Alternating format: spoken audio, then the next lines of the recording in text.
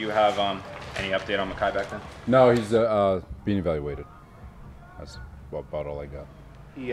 It looked like his toe kind of got caught in the turf when he bent a little weird, so obviously he was immediately grabbing his knee. Is that something you guys are concerned about, considering it was the one that was surgically repaired?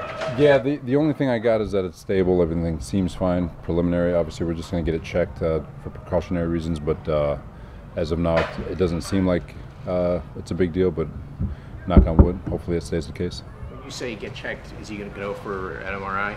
Yeah, that's all standard procedure. If we go back to last year, it was not a season-ending injury that ended up being season-ending because of the time he spent off, then the time have to get rehabbed again, and then get back in conditioning. So even if this isn't season-ending with a surgery or ACL, MCL, anything like that, is there any concern that any time off kind of is extended because of his size? No, that's a really good question. You know, it's we'll see if he does have to take some time off.